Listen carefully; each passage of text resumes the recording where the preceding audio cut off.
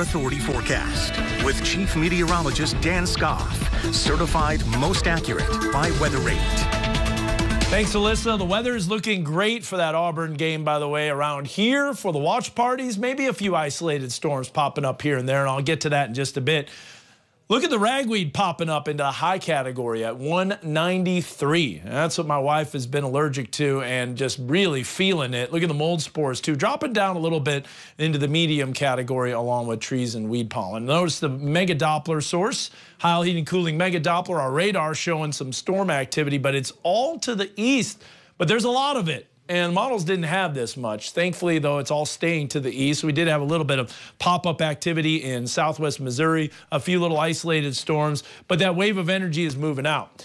But we're not done with it. We got additional storm chances throughout the morning hours tomorrow, mainly in southwest Missouri. You'll notice that's dropping southeast. Now watch what happens during the afternoon. Heat and humidity, outflow boundaries from those storms to the north, and you're going to get a chain reaction. Similar to what we saw today, I think a little more coverage, though, farther west over parts of northwest Arkansas. Not everyone sees rain, but if you do get underneath those storms, it'll provide a brief little downpour. Then it kind of quiets down into the Sunday morning time frame, only to have another system come through as we go into our Sunday evening.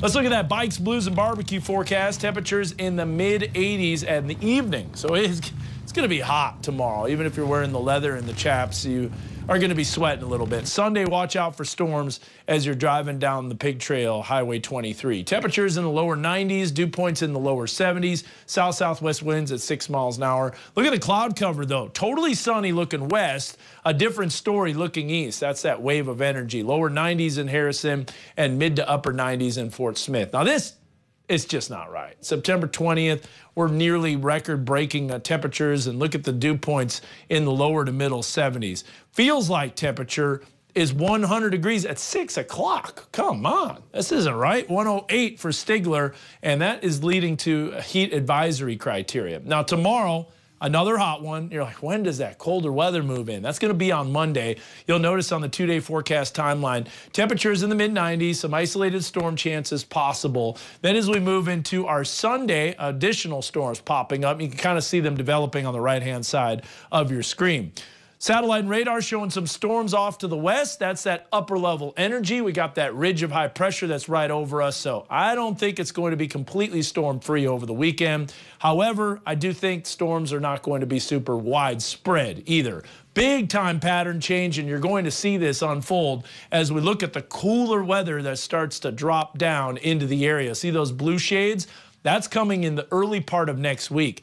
And then we'll remain kind of in that green color. So that shows you cool weather. And the really cool weather starts pooling in. So I'm going to say this, and this is going to be a little bit of a hot take. No pun intended there. I think this is the last 90s that we're going to see for the rest of the year. I think that's it. This is summer's last hurrah, and it's right at the end of the summer season because we start fall on Sunday. Lower to middle 70s tonight. Tomorrow will be in the mid-90s. That is summer-like. Heat and humidity. Sunday we're in the upper 80s, so we drop off a little bit. And then, like I said, summer's last hurrah. Say goodbye. Good riddance because want some fall-like weather. Tuesday through Friday, we're going to see that. Temperatures in the upper 70s. And we're hitting lower 80s Tuesday through Friday and some cooler weather needed and coming our way. And coming up in the final weathercast, I met some people at the Chevrolet dealership getting my oil changed.